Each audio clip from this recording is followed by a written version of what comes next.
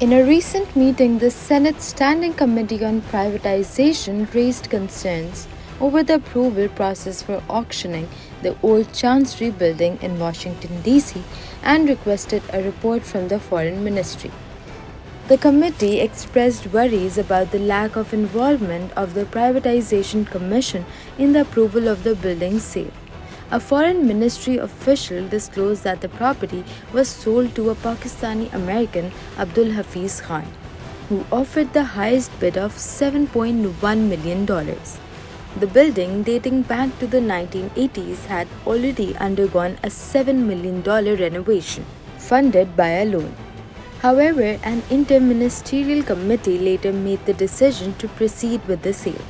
The matter awaits further investigation as questions linger about the process and decision-making involved.